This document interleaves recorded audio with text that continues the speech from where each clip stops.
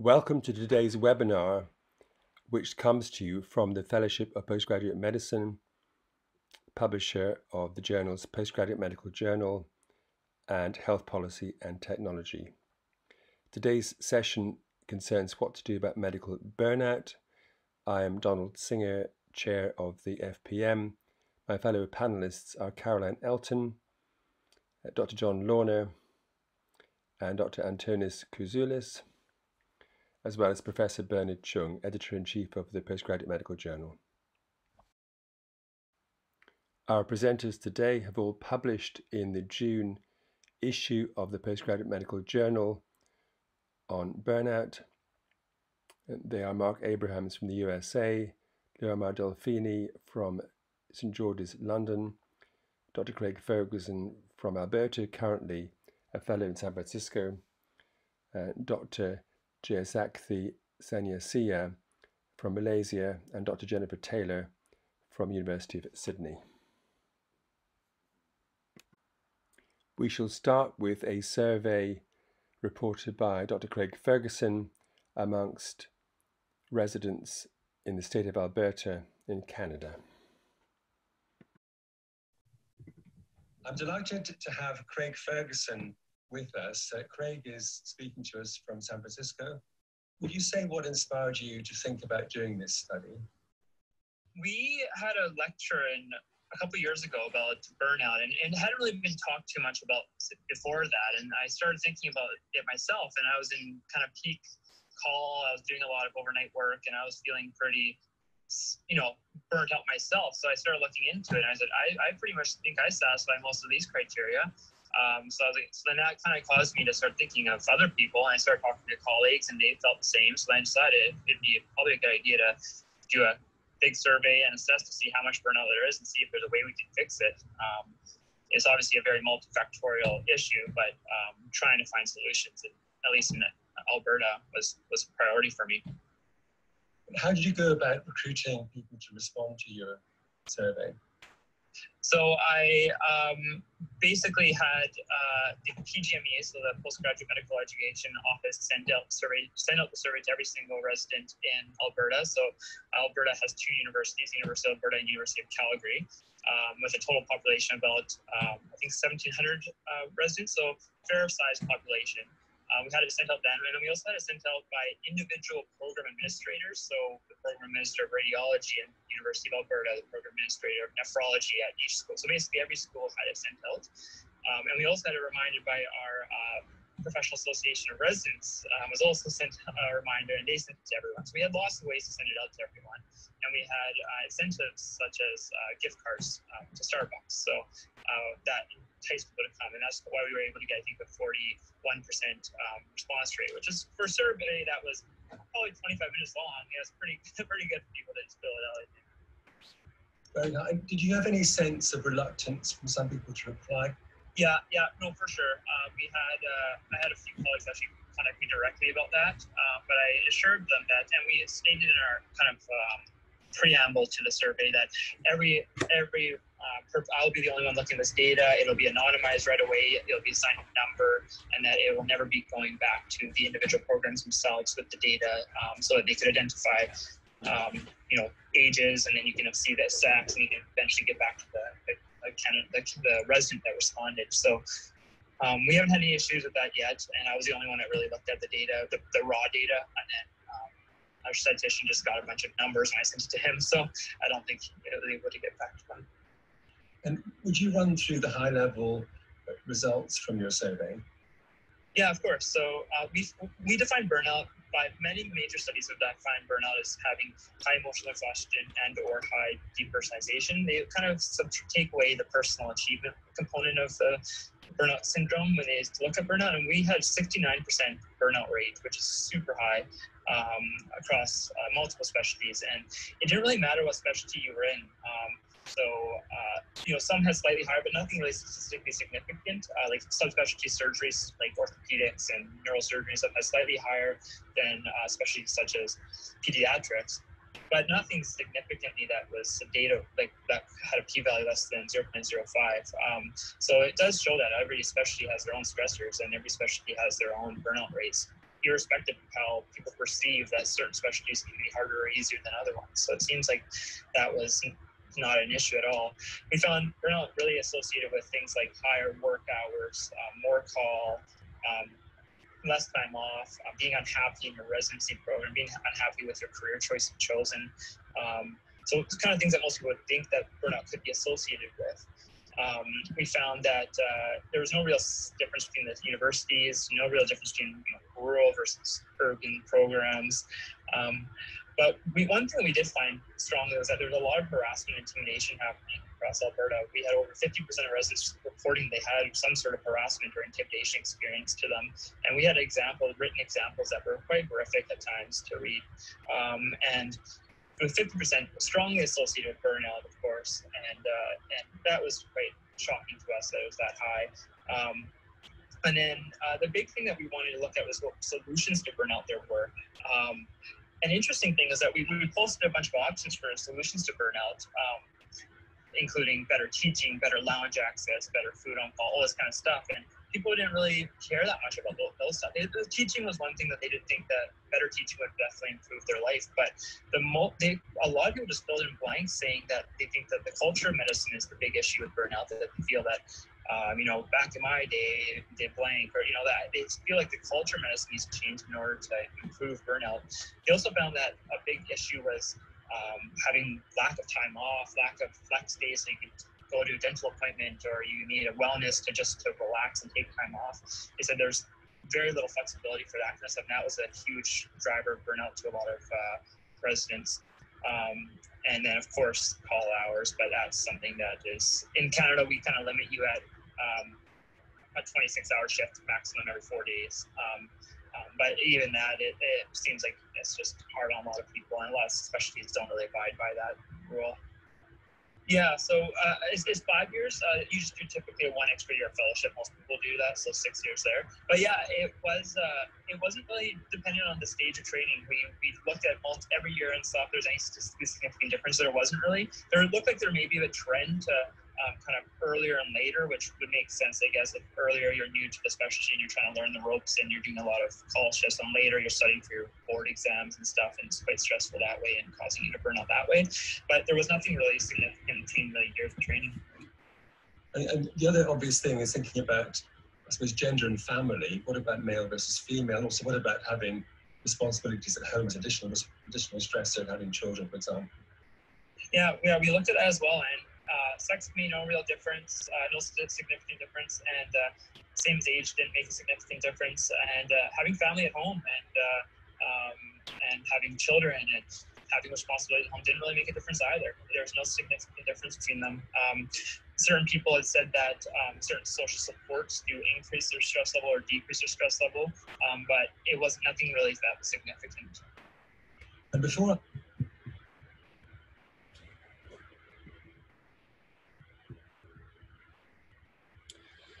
So very, very interesting survey there from Craig. We went into many more details, but I think it'd be useful at this stage perhaps to take some reflections from our panel and then from the delegates. I should say that in further questioning, Craig did point out that he'd raised this with the authorities and tried to make them aware of it, and they did express concern and interest, but so far there hasn't been any specific action to try to resolve matters. Any thoughts from your perspective, either Antonis or John or Caroline?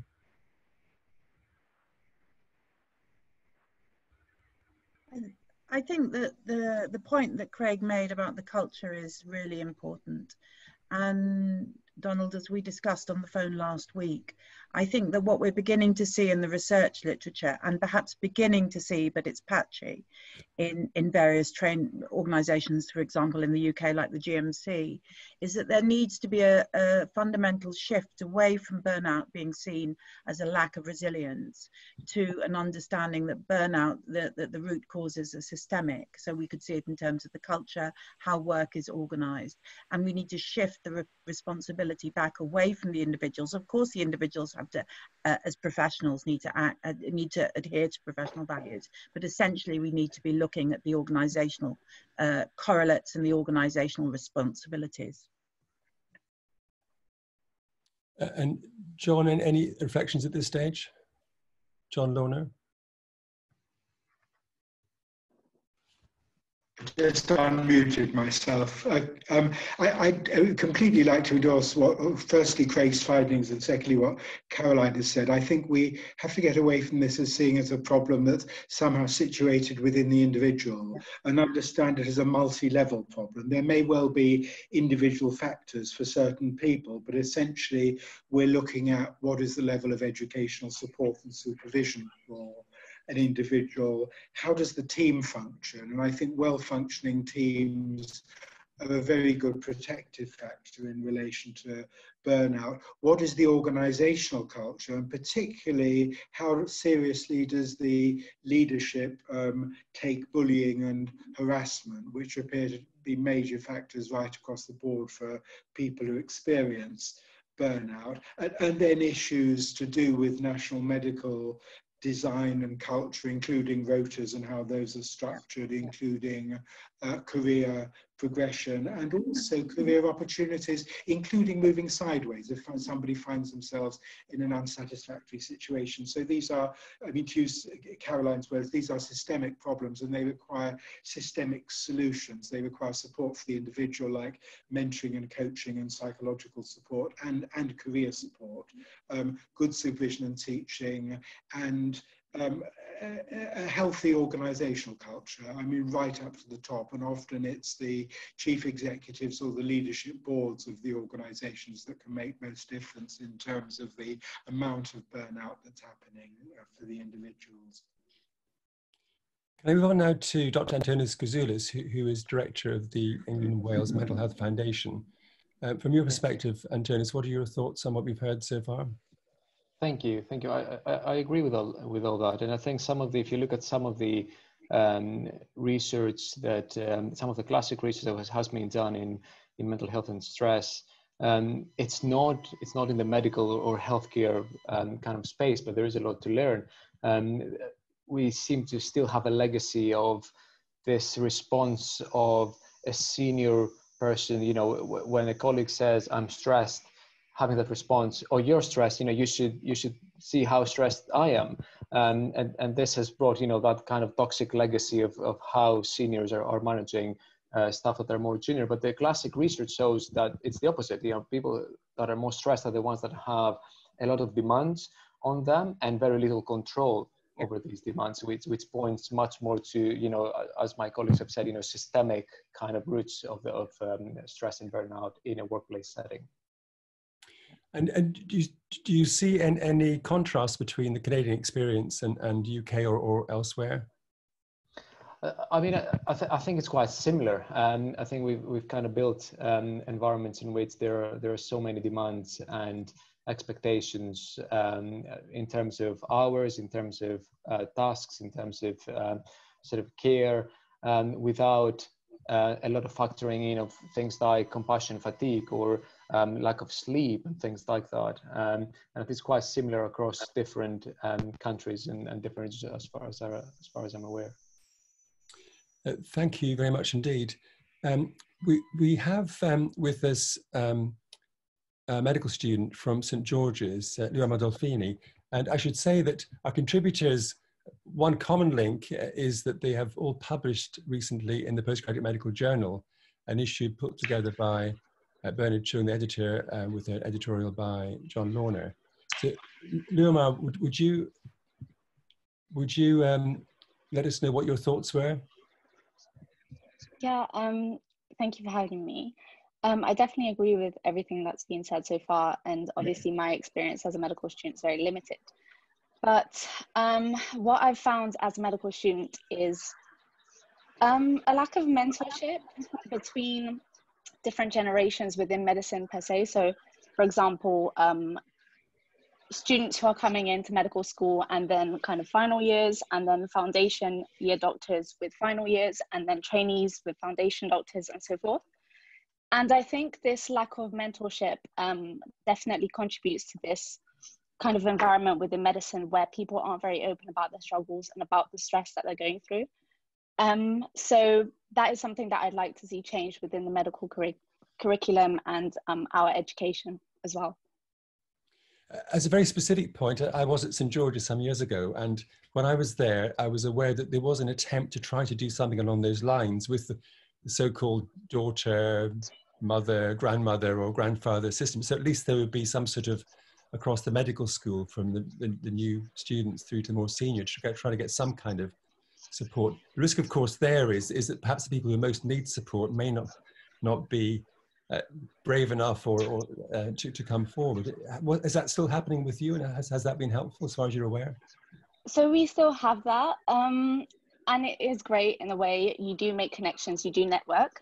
However, it's not something that's compulsory. It's not explicitly within the medical curriculum, and also it's become more of a social thing rather than an educational thing, which would help students actually open up about their struggles. So maybe looking at how we can repackage that scheme would be interesting. Thank you. And what you also pointed out, of course, is what about reaching through to foundation doctors and beyond to the students? And the trouble with that, of course, is a practicality of making the links. But nonetheless, I think it's a very good suggestion to try to make that work somehow. Do we have any questions from our audience? Do please use the chat button or the raise the hand button. Carolyn? Just very briefly, I'd like to say, I think one key difference between the UK and other systems is the amount of movement. My understanding is in Canada, and also in, certainly for the US of the system, I know relatively well, I'm not so sure about Canada, is that the frequency of movement is much, much less.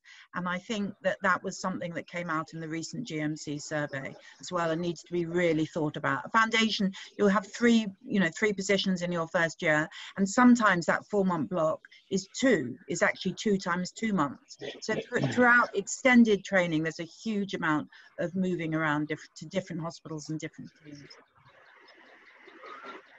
Thank you, Karen. It's a very important point, and that for the UK geography is very, very difficult. Travel, say, from north of Scotland to the deep south is not so easy, and certainly splitting up families. I was surprised that Craig Ferguson commented that family and family busyness, if you like, didn't seem to feature. You'd have thought that might do, but certainly if you're forced to move and you've got 2 people trying to work and 2 people in medicine trying to work, that can be extremely difficult, I'd have thought. At this stage, I think it might be interesting to move on now to some examples of attempts to address, at least at a regional level, by providing some sort of support. What I want to do now is to share with you a video recording I did last week with Dr. Jen Taylor, who just completed a PhD at University of Sydney, looking at, in her case, a short intervention. And as background, because of awareness of burnout and general issues reported back from medical staff, but in particular, a number of suicides recently, there has been a systematic provision of support. Now, the decision has been to do 2 things. One, as Carolyn may say more about, at board level, to have somebody appointed as a welfare officer. But secondly, to provide availability of somebody as a counsellor through mindfulness and yoga and other support. So anybody who works in the Sydney area is able to access this. The question, of course, is that any good? Is that better than just having a friend or having some time out? So what Jen has done is carried out a study which was published in the Postgraduate Medical Journal recently. I'll now just let her tell you what she did and what the findings were. Just one moment while I share the screen again.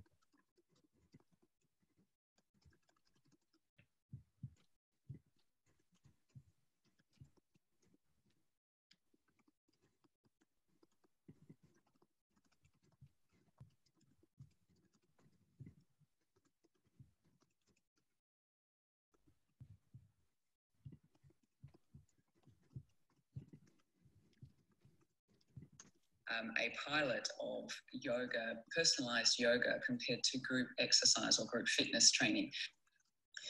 So it was a very small pilot. We were just dealing with a single hospital, the Royal Prince Alfred Hospital in Sydney.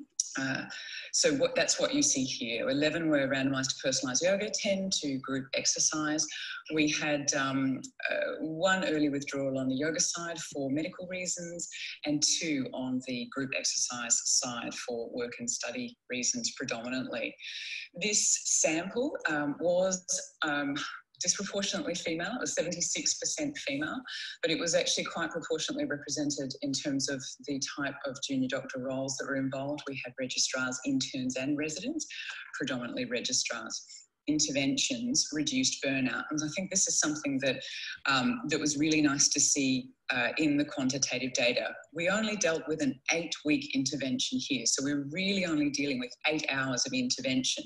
Now, on the yoga arm, we did also offer a 4-hour optional retreat on a weekend that half of the participants attended, or 6 of the participants attended. So there was a little bit more offered in the yoga arm, but we are really only dealing with 8 weeks here. So the results are reflecting that data. And this is only, I remind you, arm 1, so the 10 and 8 that completed arm 1. So we saw compassion satisfaction increase within groups, certainly within personalised yoga, but quite importantly on the Mazak burnout inventory, which is a common measure of burnout, we saw a big shift in depersonalisation in particular. And now we might expect that of a personalised intervention, that depersonalisation would be addressed, but I think we were also seeing a little bit of interaction here with the type of intervention. So the yoga intervention certainly incorporated physical postures, but it also incorporated breath, it incorporated meditation, it also incorporated the potential for that one-on-one therapeutic alliance to build up with the individual, and some of that came out in the qualitative data separately. And we also saw here, as you can see, indicated by the arrows, that personal accomplishment also increased in both groups, which was quite good. In terms of the trauma-specific outcomes, we didn't see a large uplift. We didn't necessarily expect significant pathology in this group, but we certainly had 2 reporting high-risk suicidal ideation at the baseline. One improved significantly and another left for work reasons, left the study. We had 2 others that reported at different points in the study, reported clinical levels of PTSD as well. But I actually also, would like to talk to this quote. One participant, this participant shared, came to a session, and actually it was a 6 a.m. session and had been on a late shift previously, and had quite tragically lost a patient unexpectedly, and was dealing with that particular work event, and also dealing with the debrief and the various things, the appropriate processes that are in place for that support. But also she felt that she gained a great deal by coming to the session the next day, and just having a physical and emotional release in session, and preparing herself and being able to get herself in an emotional state where she might then be able to walk into the debrief.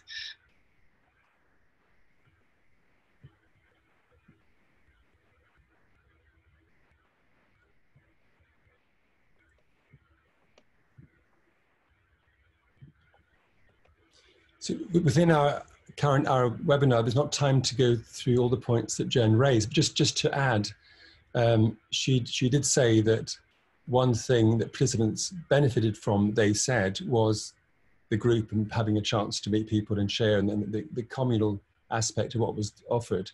But she also said that within what was found, exercise versus yoga, it did appear that those who had the yoga sessions did seem to find them more helpful.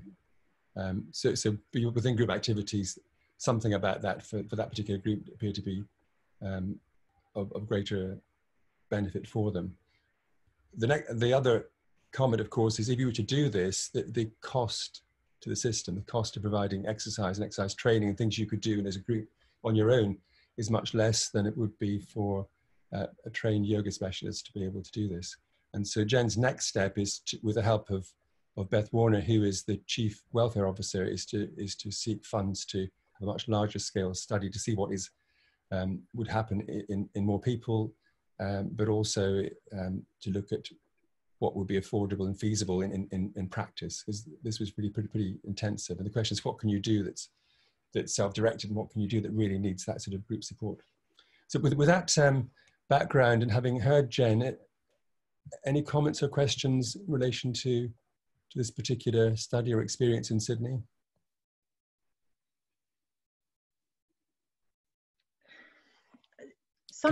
Sometimes what happens though, and I've heard this when initiatives can be being organised, is that just precisely those staff who would most benefit don't have the time to get to them. And that again is another reason why it's very important if these initiatives can have high level support. And although this is concentrating on postgraduate medicine, I think that it is important to acknowledge that the issue of whether one can actually get to any of these interventions is even more acute when one looks at, let's say, nursing colleagues. It's an important practical point, Carolyn. I mean, just to add what Jen said, to try to make things as easy as possible, these sessions were delivered on site, either beginning or end of the day. But again, if you've got family responsibilities, if you end of a very tough shift, it's very difficult even with that to be able to get there. Or if you're low staffed, yes. you know, or somebody hasn't turned. If you're down somebody on the rota, it's quite difficult to be attending. You know, so it needs to be signposted from on high. I have a question here which relates, I suppose, in a way to the group support, but also Luamar's earlier point about buddying systems. Can anybody comment about formal mentorship schemes as opposed to the sort of grandfather-daughter idea, which is much looser, where you volunteer and people may take part, and how others supervise is really quite different from formal mentorship.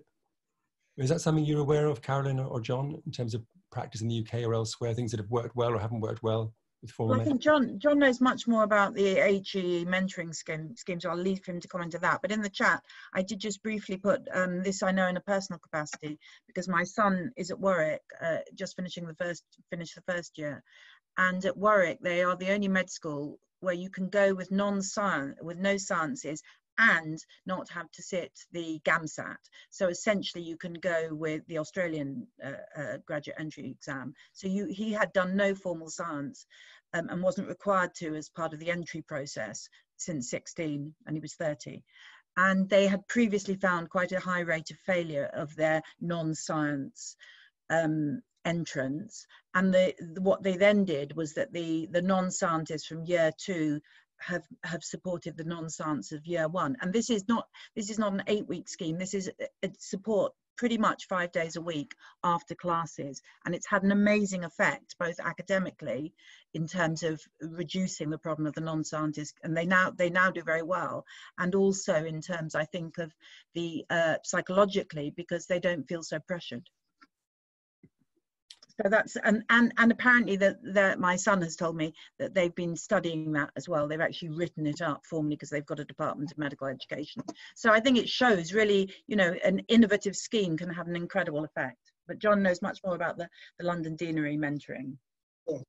Could I add to that, Caroline, by making a distinction between internal mentorship schemes of the kind of describing and external mentorship schemes where an organisation like Health Education England makes mentors available, independent mentors who are out from outside the individual's organisation for a series of, let's say, 6 or 8 mentorship sessions. Where we have done that, it's been tremendously successful in terms of the effects on the clients. But then you have to question, are we actually accessing the right people, or are the right people accessing us in those that are most needy through a kind of inverse care law, maybe getting the least? And that's where I think internal mentorship schemes of the kind that Luamar referred to earlier and Caroline has just spoken about are probably better at actually reaching the people with the greatest needs. Mark Abrams, can you comment on mentoring from a US perspective? Yeah, I can. And it's one of the things that I'll sort of get to when I give my portion of the presentation. But I think very commonly in medical school, there's a large push to have assigned mentors, more or less through the dean's office. And those people function as key faculty advisors that help people navigate their residency application process and what they're going to do after they graduate from medical school. In the postgraduate training, I think it's a little bit of a two-pronged approach. One is a formal approach where you do have faculty advisors that most often come through people interested in research. But there's also this idea of peer mentorship, which is pretty informal, but often happens without any programs in place, where people will turn to, you know, their more senior trainees, people who have graduated and gone off to careers and in their early career phase, and those people offer a lot of mentorship. But certainly it becomes more disparate the farther along you get, particularly for those people not involved in the research world. Can I don't know how to raise my hand, Donald, so can I come Fine, in? if you do, go ahead, Wade, yes. Further to what Caroline was saying, at Warwick Medical School, they have a strict tutorship or mentorship program, which is called the clinical personal tutors, on which a number of senior clinicians or all clinicians are assigned a group of students to look after them in their pastoral role. In other words, it's not an educational role. It's just looking after their welfare, making sure they're making good progress, they're not stressed out. I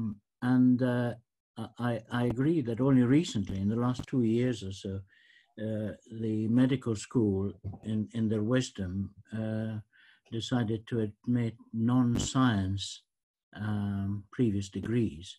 And although because they have a different perspective to life rather than sciences, I think they should do better, but they do struggle a bit in a medical or scientific environment. And I personally, I'm a clinical personal tutor, and I have a group of 7 or 8 students that I look after, and they invariably, at least that's what they say to me, they find it really quite useful to have a designated person to go to if they're in difficulties. Thank you very much, Wade. Can we move now to Hong Kong to Bernard Cheung? Would you like to comment, Bernard? Well, yes. Well, first of all, the rate of burnout is actually astonishingly high amongst junior doctors and actually senior doctors and medical students alike. Although you would have thought, you know, gosh, I mean, it's a little bit too early to have burnout when you're only a year 3 or year 4 medical student, but it happens.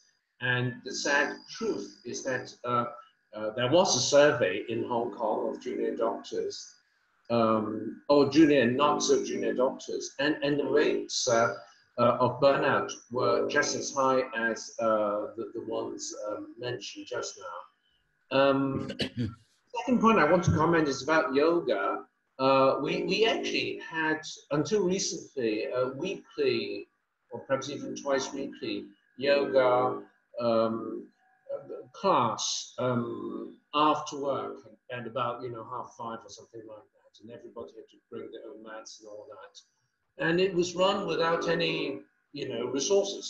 It was just a member of staff who was very much into it and willing to kind of lead.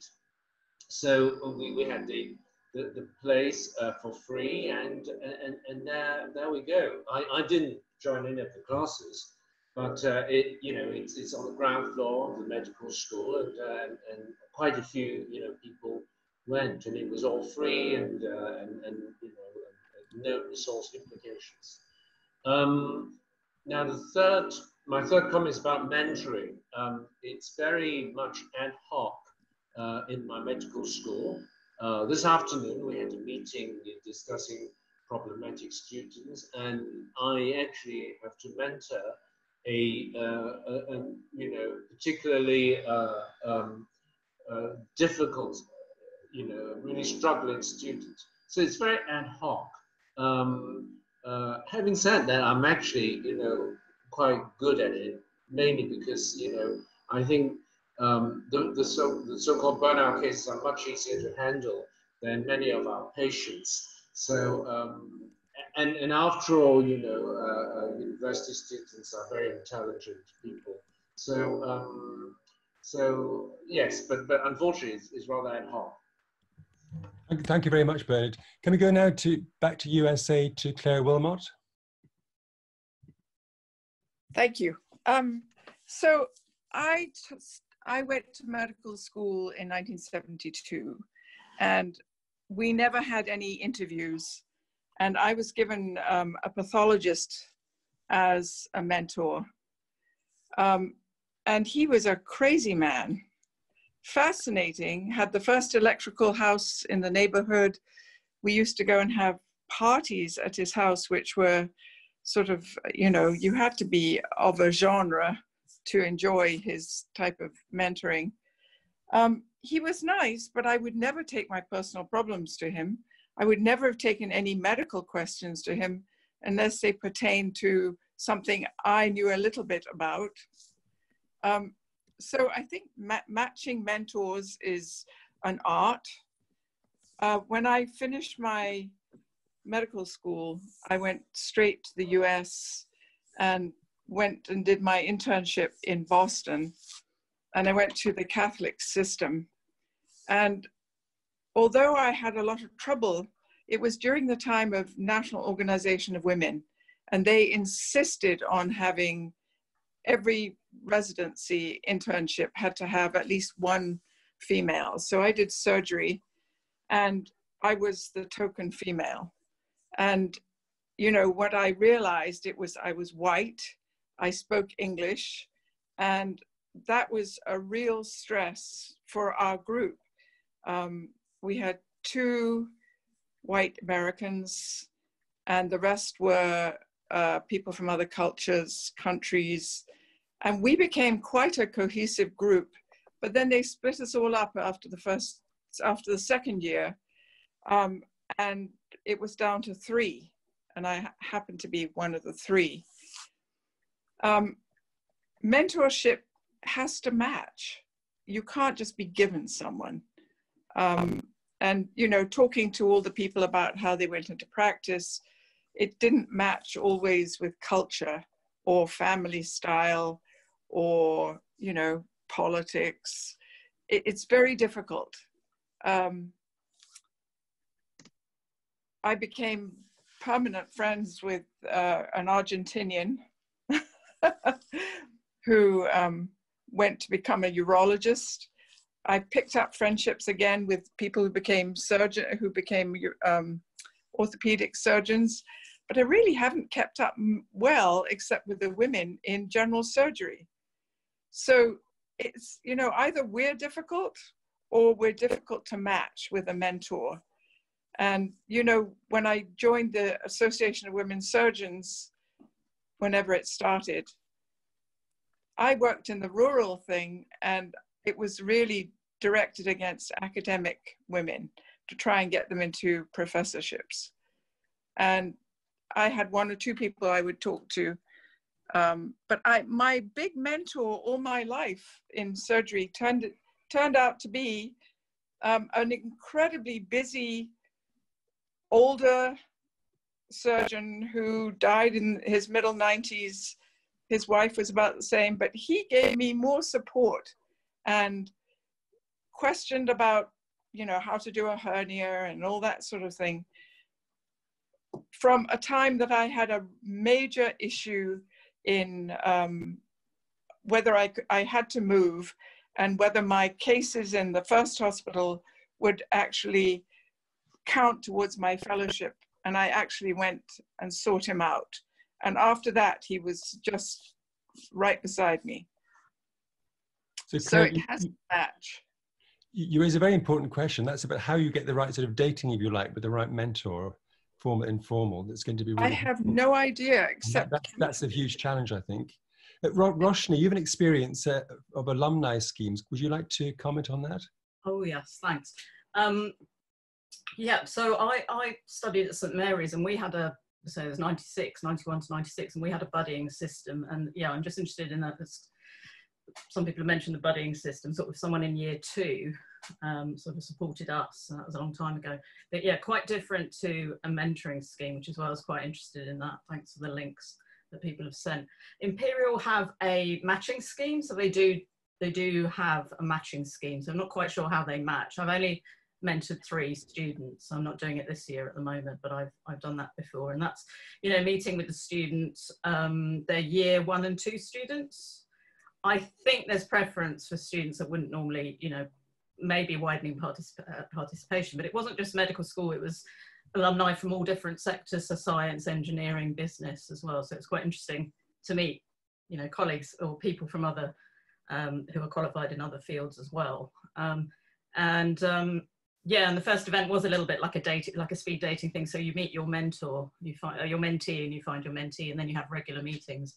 But yeah, I don't know what the evidence base is. It just makes me think, come to this talk, what the evidence base is, what, you know, apart from careers advice and sort of, I think what we've got to give is some people that are more senior rather than near peer mentoring, and something formal is regular meetings, regular contact, you know, life experience as well as, you know, our professional experience. Sorry, I can't see you all now.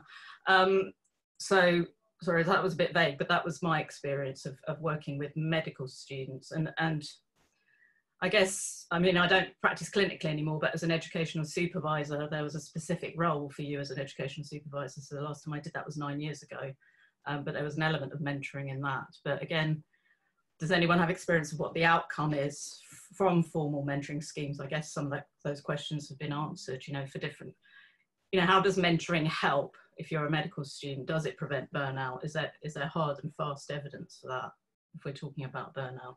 I suppose that's really what I mean, if anyone has experience of that, or studies or links. John, can you comment specifically on formal evidence of what works best in terms of mentoring? For medical students, I'm not aware of outcome studies in terms of burnout, but that may simply be my ignorance. But I'm also aware, thinking of the wider the sort of panorama of burnout, that we also need to be thinking of other interventions, particularly interventions from leadership, because good as mentoring is, and I'm a huge advocate of it, it can sometimes be a bit like promoting resilience, that it does put the focus back on the individual rather than looking, for example, at the onus on leadership boards to eradicate bullying or take bullying and harassment very seriously and make interventions at that level. It's not much good if you provide the best mentoring scheme in the world if it doesn't actually protect trainees or other staff from being bullied. Thank you, John. I've slightly sidestepped your question, but just wanting to draw attention to other ways of remedying burnout. Just to note, you may have seen this on the chat. Kaji Yerav has asked, what about references? What about the evidence, the formal published evidence? Now, there is a special issue of the Postgraduate Medical Journal published in June this year. And the editors kindly said, if any of you have difficulty accessing the articles, and I will put links on our website, do please contact him. He'll make sure you can access those. But could I ask anybody on the call who's aware of evidences of interest that have not been mentioned so far, or the evidence, do please send me the links, and I'll make sure they get added to our website. So at this stage, I'd like to go now to Malaysia, to Dr.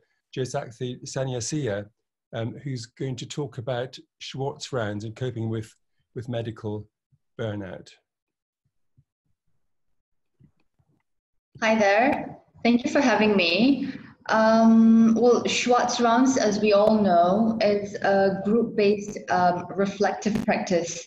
So it basically is a forum for clinical and non-clinical staff from all background and levels within a healthcare organization who comes together to explore the impact, and basically they express what they feel.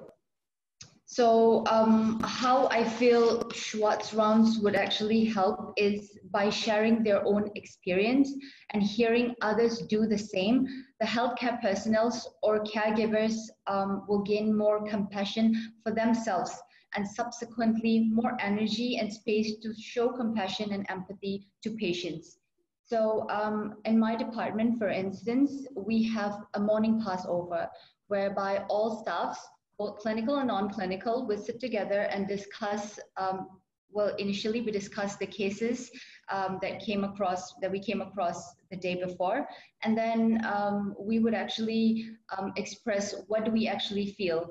And you know, the base of this Schwartz rounds, as we know, is there is no hierarchy, and all the participants are allowed to express their emotions without being judged.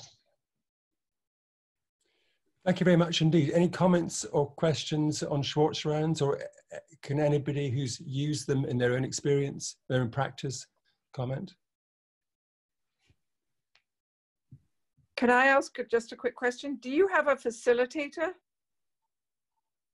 Well, in Malaysia, we don't exactly have a Schwartz rounds as a formal thing. We have a meeting. We call that a mortality and morbidity meeting, and right after that is when we share what we feel. So a facilitator, as per se, no. The person who's organizing the M&M meeting would actually be the facilitator. I see. Thank you. Thank you. Thank you very much indeed. I mean, this isn't quite the same, but talking to one of the recent outgoing directors of Public Health England, they do have a regular check with all their staff on levels of burnout as a weekly bit of monitoring. Now, the question is, does that seem far too intrusive or too frequent? But clearly, if something pops up acutely, particularly at times of stress, then that may be helpful. Carolyn, this came up briefly, Schwartz rounds, when we talked last week. Do you want to add anything to what we've heard from Malaysia? Yes, I'm surprised in a way that there isn't a facilitator. And my understanding is in the UK, I think they normally would be, in a way, kept differently from not just run on from an M&M meeting. But when I wrote my book, so I was doing this sort of research in about 2016-17, there had been useful studies on Schwartz rounds. So that was one form of intervention where there was starting to be some relatively robust and encouraging data. So Mark Abrams, we're going to turn to you next for your paper in the PMJ, but can you comment yourself on experience of Schwartz rounds from your perspective in the USA? Yeah, I know our hospital has been doing them for quite a while, and I can comment on that. I'm not sure how widely spread it is, but throughout the country. But at our institution, we have a dedicated forum where everybody is invited, and there's usually one facilitator who facilitates a panel of discussants who usually come from social work, psychologists, and medical doctors, and they pose different stories based on whatever the topic is for that Schwartz rounds, be it, you know, dealing with end-of-life care or things like that. And someone will share a story, and then the panel and everyone invited will be able to ask questions and comment and share similar stories as sort of an open forum. And it usually gets you know, reasonably well attended with, I'd say, about 50 or so people in the audience and usually a few people on the panel. Thank you very much, Mark. Can we turn now to your paper in the PMJ, which I gather was on the READ SG program? Would it be helpful if I share the screen to show the slides you sent me? That would be great, yeah. Just one moment then. Thank you.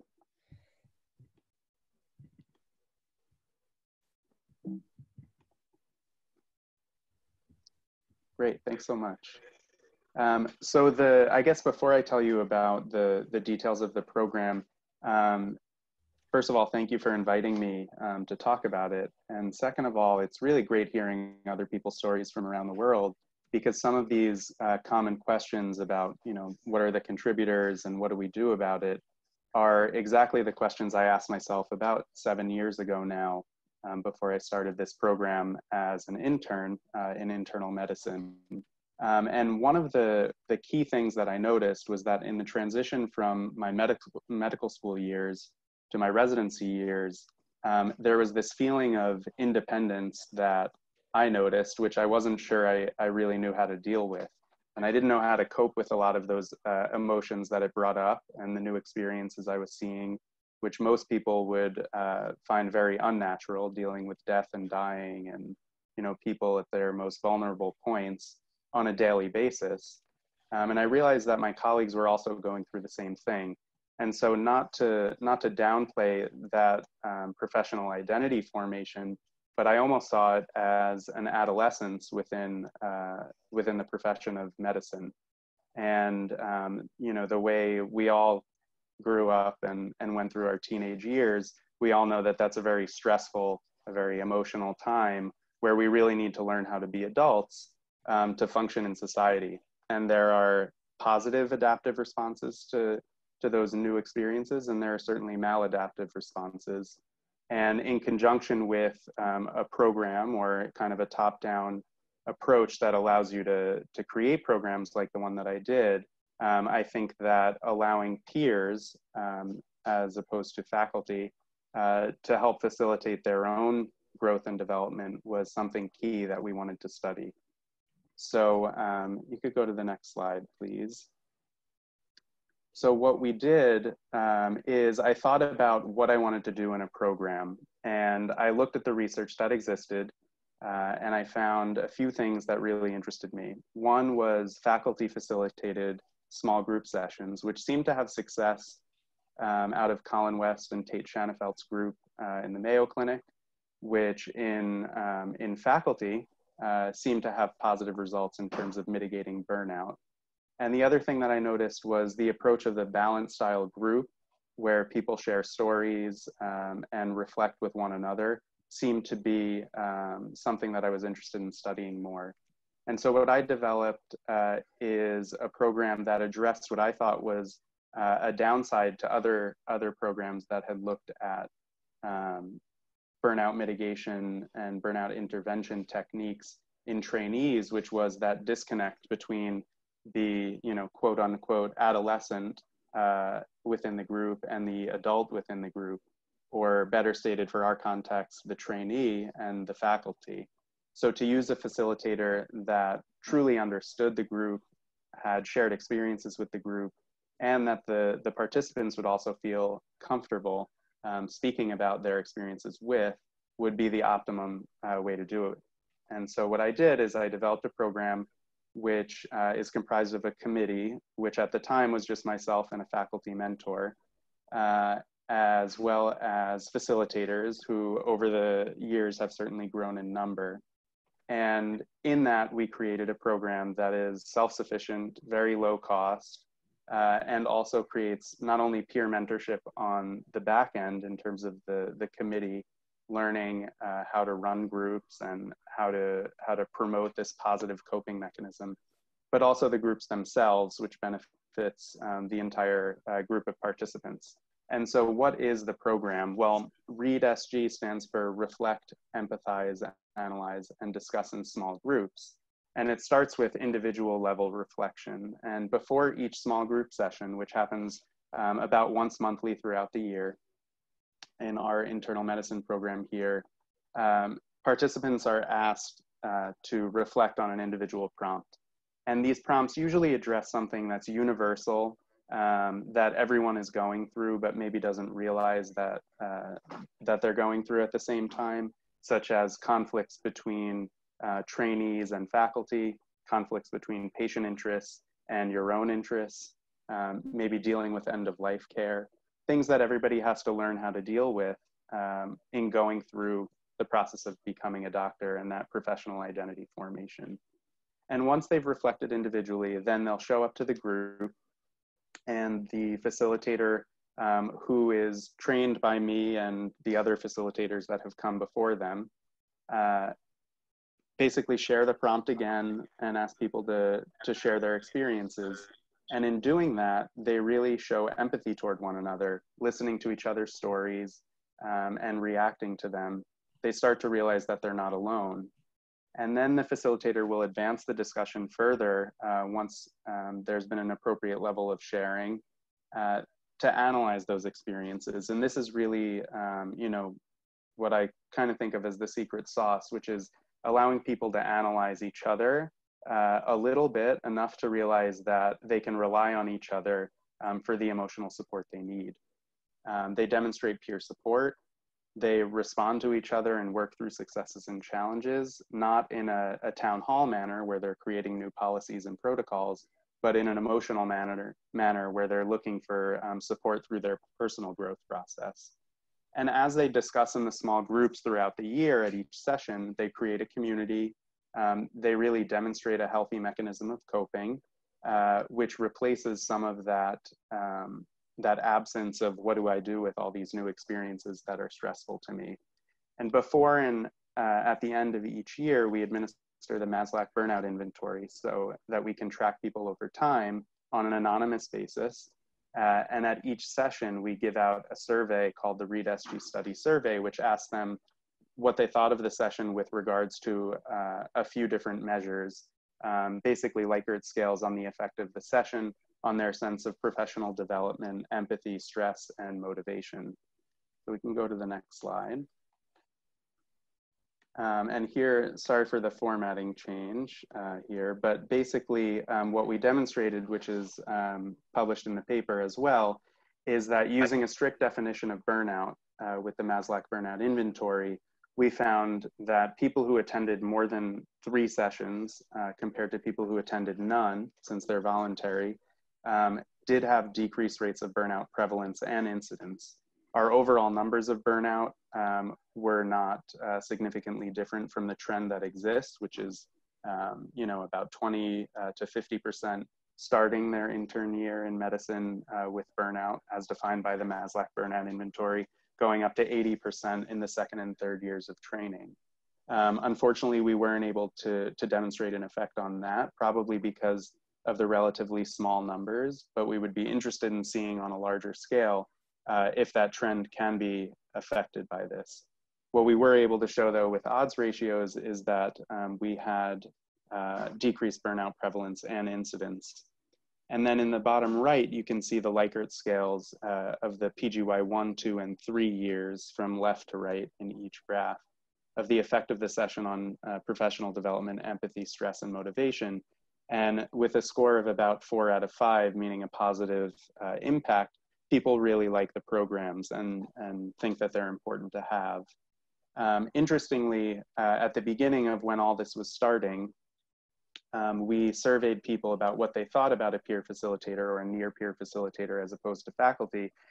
And an overwhelming majority, about 80%, preferred to have a peer to a faculty member. Not to say that that doesn't have its own role, which is, you know, maybe important in other contexts, but this idea of having someone that is going through the process with you or very close to it, being the one that teaches you how to grow and develop on your own, is one that we thought was novel and shows a lot of early promise that we hope to further explore in larger scale studies and in you know, various other venues going forward. Mark, thank you very much indeed.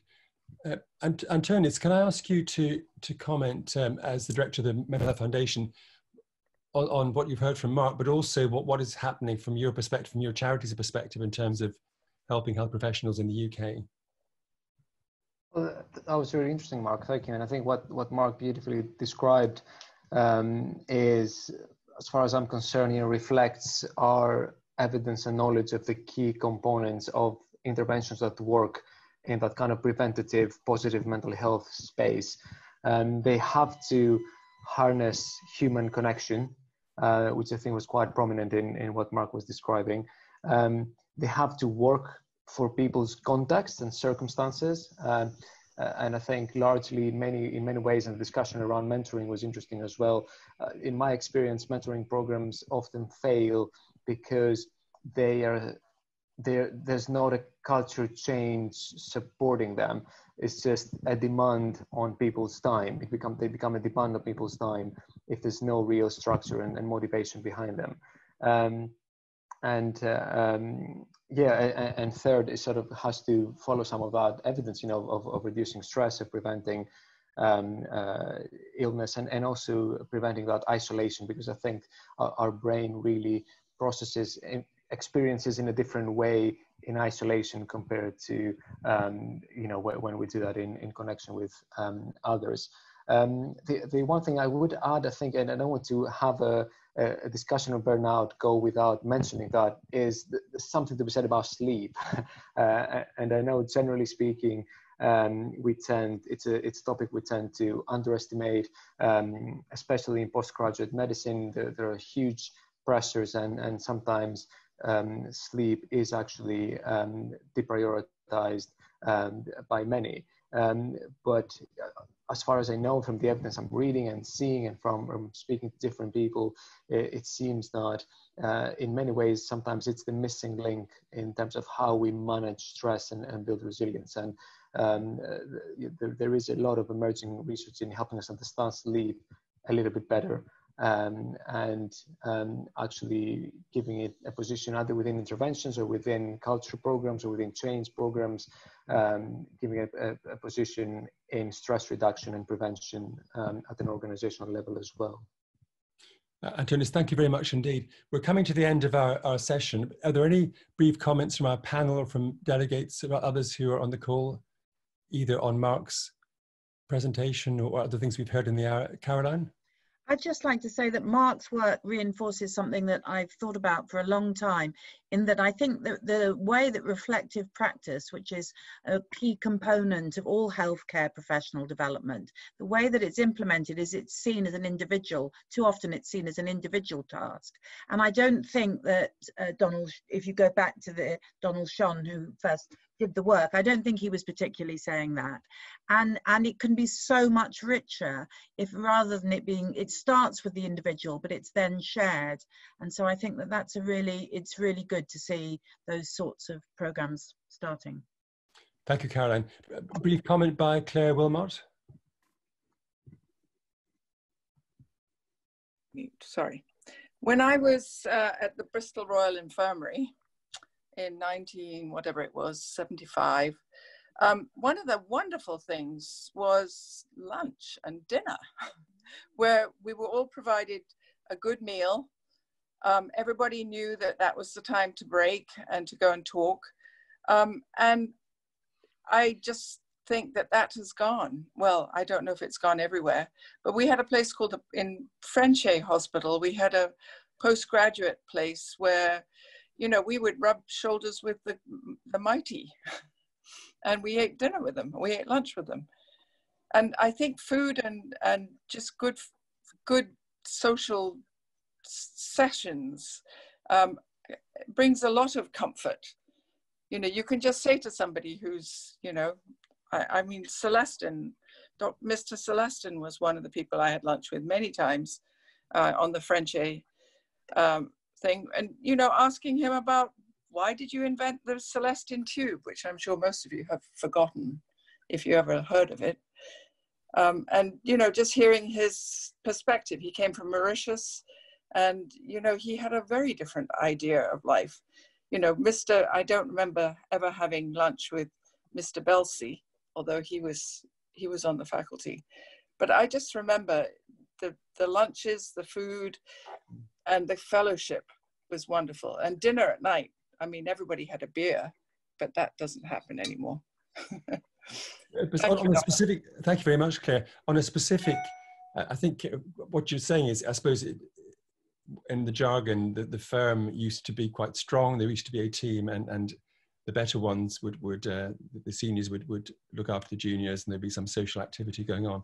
The question is how on earth you manage to keep that going in modern times with shift systems and hours and so on. But I think, in my view, I agree with you. It's a loss not having that kind of support for many reasons.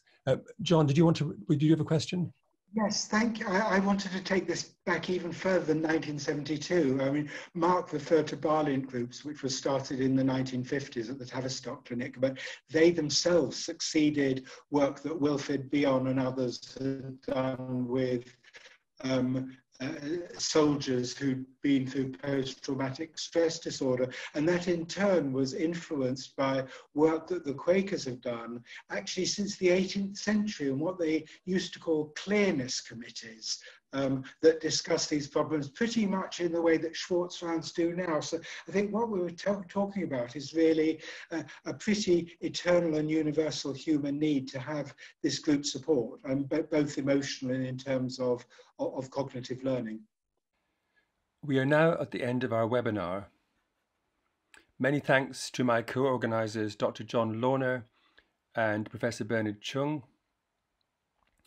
I'm also grateful to our panelists, Dr. Caroline Elton and Dr. Antonis Kousoulis, as well as all our presenters and our audience for joining us from around the world. Our next webinar will be on Monday the 24th of August on links between COVID-19 and neuropsychiatric disease, led by FPM Fellow and researcher at the Institute of Psychiatry at King's College London, Dr. Tim Nicholson. You can find out more about these webinars, which are free and every month, on our website, the fpm.org.uk.